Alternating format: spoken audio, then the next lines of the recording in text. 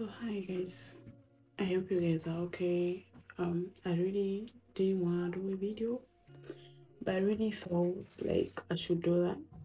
For those who know, because I've been posting obviously, like I'm an ambassador at Vistula, so I'm a student at Vistula and I'm in Poland currently. Though I haven't like made a video about that, we should have time to talk about that. But today it just felt like I should share what happened today. So today was my first time. It was my first time facing racism in Poland. I haven't been here for long.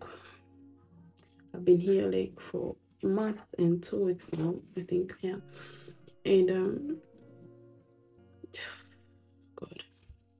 Okay, I knew that at some point I will have to go through this. Like I knew that at some point I will have to, guys, to just because being black, it's there's a way you just know at some point in your life you will have to go through that. But I don't know, maybe my mind wasn't just ready.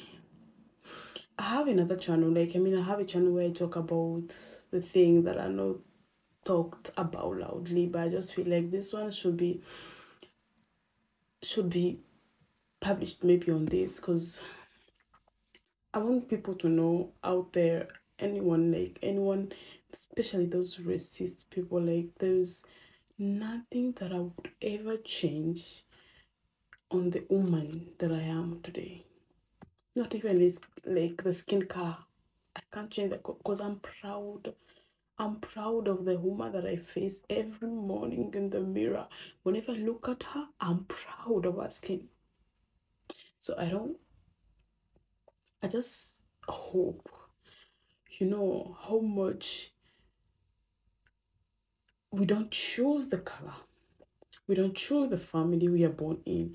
And whatever, whatever the situation is, there's nothing wrong in being black. I mean,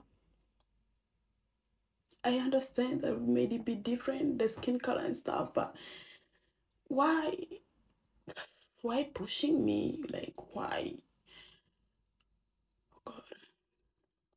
I just hope you guys should stop that. I just hope one day we are all going to face, you know, I don't know. So yeah, that's all I guess.